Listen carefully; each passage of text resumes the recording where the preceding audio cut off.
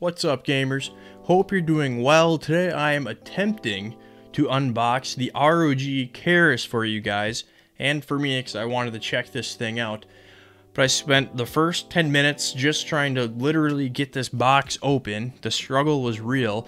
Then I thought I lost the damn dongle, but it turns out the son of a bitch was just hiding in the bottom of the mouse. So needless to say, this unboxing has been a shit show, and I already have it all out of the box because it was just awful. So screw that thing.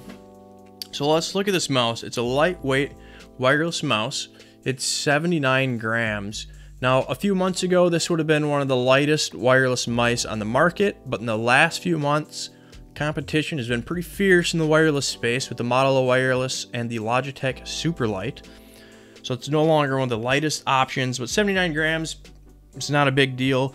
I'm not a weight snob by any means, but I do, with that being said, I do prefer mice on the lighter side. Now, first, I'll get kind of the accessories out of the way here. Right away, I really love this cable. It's flexible, it's light, it's USB-C, it's everything a cable should be in 2021. So basically what I'm saying is the Superlight's cable fucking blows. That's pretty much it. Now, the ROG Keris does come with swappable switches. So they really brag up their own switches, the ROG micro switches, but they did include some Omron switches, and in the same bag they also include some replaceable skates. So you can see, you can see the switches, also the skates there. And they also allow you to swap out the side buttons. It's a bit unfortunate that it's only an aesthetic thing, so if you want to put your own flair on it, you can obviously add like these pink or gray buttons. I guess maybe they're, I didn't say maybe they're red, but no, they're definitely more pink than red. And the reason why I wish you could change the shape or how much they stick out a bit is because the side buttons on this mouse, they don't stick out very far. They're very flush, which means they're going to be a little bit harder to actuate than other buttons out there. They do sink into the mouse quite a bit too when you press them. It's still nice and clicky, don't get me wrong, and the feedback is very good, but if you press them hard, I mean, they feel like they're just gonna disappear inside the shell of this mouse. Now, just to cover one thing I don't like about this mouse right away, so I can get my bitching out of the way, is the scroll wheel. The scroll wheel feels pretty mushy. Even when you click it in to like actuate it, it doesn't feel crispy. And I'll let you listen to it.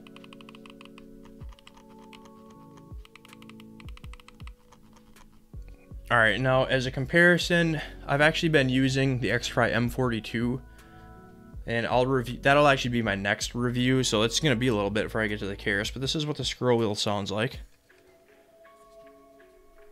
Here we go.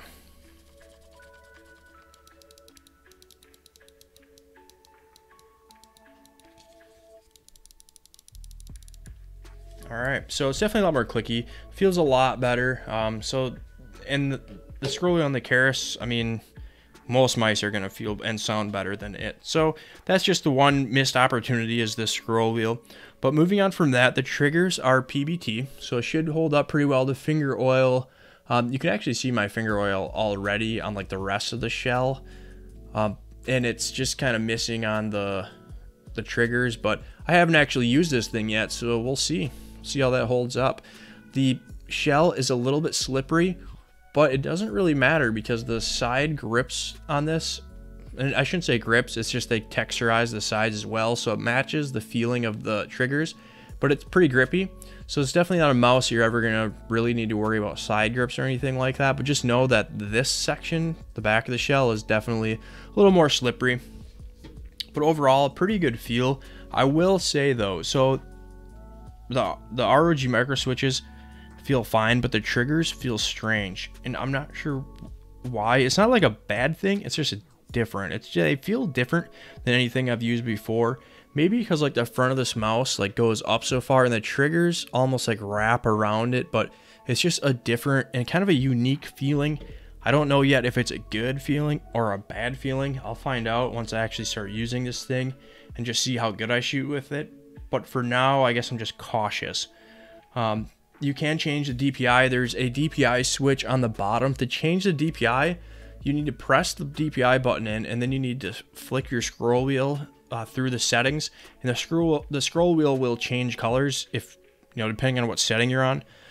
For me, I don't care. I'm just going to set my DPI to 800 and never touch it again. But might be useful for some folks out there.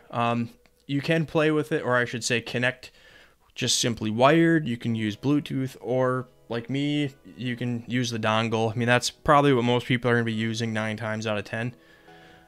But you do have options. Now, the skates are kind of unique. ROG basically is saying that the size of skates aren't really what determine the glide and the feel of the glide. It's the shape. So they went with a shape here where you can see you have more surface area on the outside where it's kind of wider, and then it tapers down to a point on the inside of the skates, and it does feel pretty dang good. I am using a fast pad right now, so it's not that it's super slippery or a super fast glide as far as the skates themselves that's making it glide this much. It's simply my pad, but it does, yeah, it feels pretty smooth. Now, one thing I want to talk about is the shape of this mouse. It is a different kind of feeling mouse. It feels good. I like the kind of the flare on this side here. It provides a shell for me to rest my fingers, which I appreciate. Like the M42, I really like the shape of this mouse, but I run out of space for my fingers, which is a little bit frustrating at times.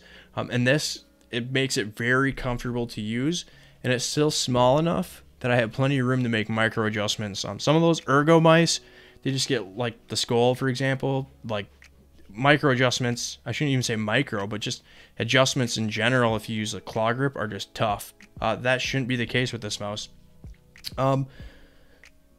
Yeah, so overall, I think that pretty much covers it. Definitely looking forward to using this thing.